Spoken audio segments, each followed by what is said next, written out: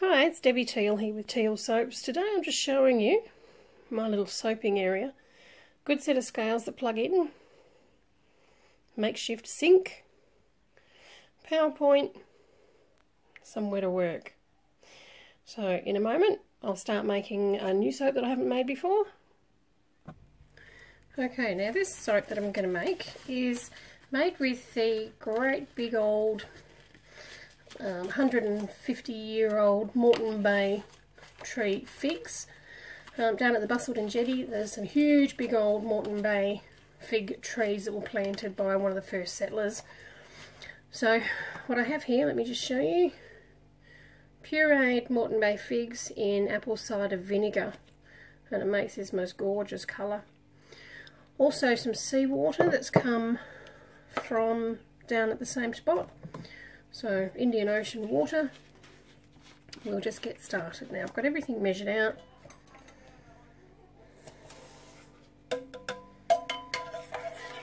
So this is a 1-to-1, meaning that it's 156 grams, 157 grams of lye, 157 grams of water. So a 1-to-1 of water to lye. We'll just let that sit for a minute and it should go clear, and then I'll strain it into my coconut oil. So here's my coconut oil. Back in a moment. Okay, so here we go. It's still very hot. So using the heat transfer method, I'm melting the coconut oil using the heat of the lye water, and we'll come back in a minute once that's done.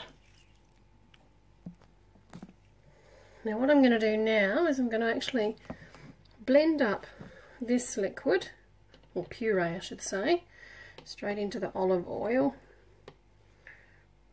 rather than putting it in a trace where it might risk some of it not actually incorporating properly.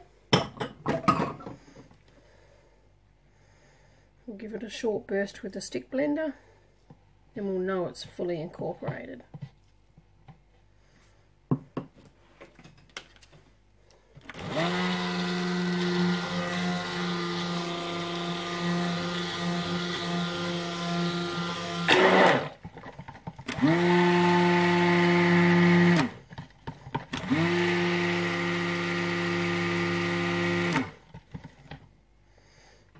Okay.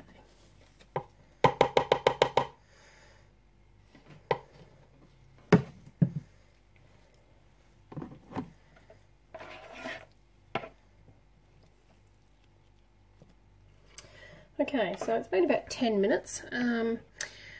Because the day is a bit cooler, it's taking longer to actually melt the coconut oil. But that's just about done now. Okay. Tallow, which is warmed.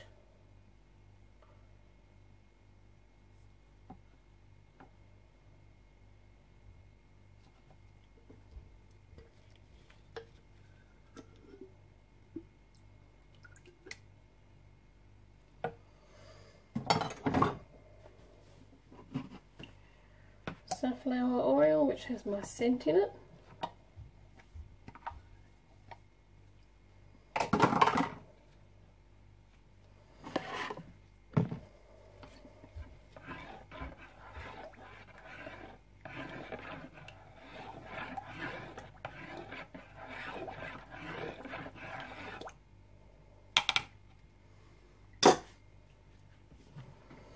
Okay.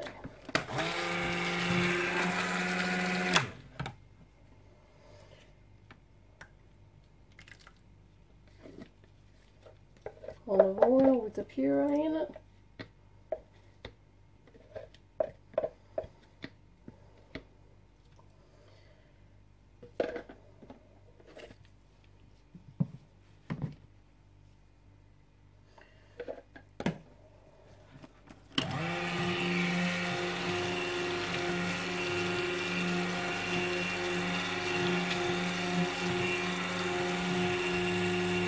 And that's what happens when the lye hits it. So it's actually just gone a dark browny greeny colour.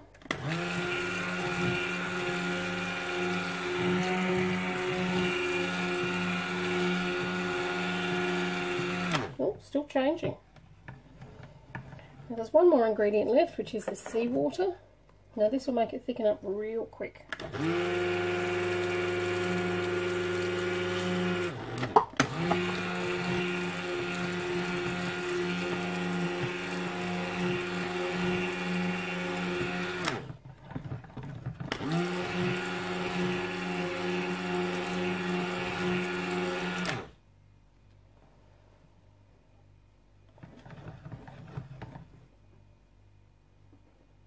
It's only a very thin trace at this point.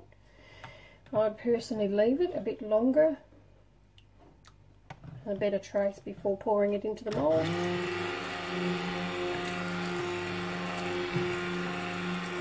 It's actually getting quite warm now. That'll be the sugars in the fig and the apple cider vinegar.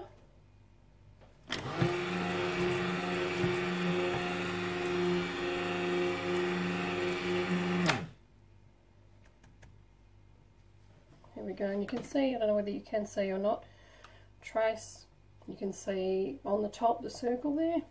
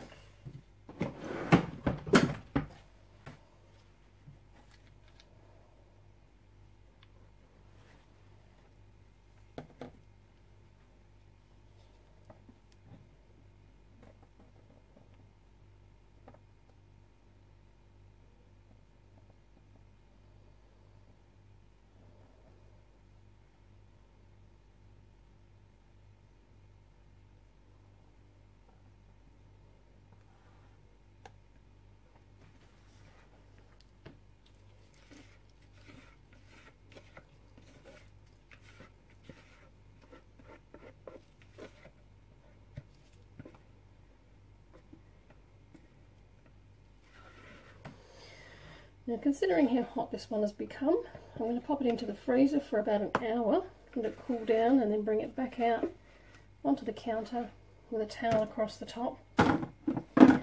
Give it a chance to cool down so that it ends up with a, let me just bang a few of these.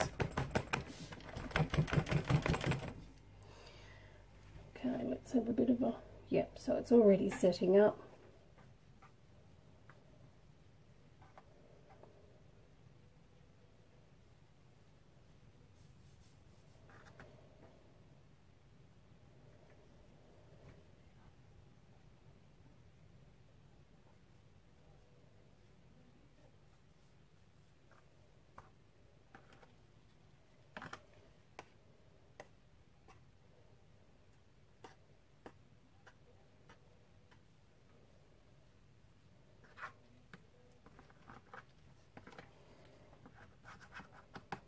Here we go.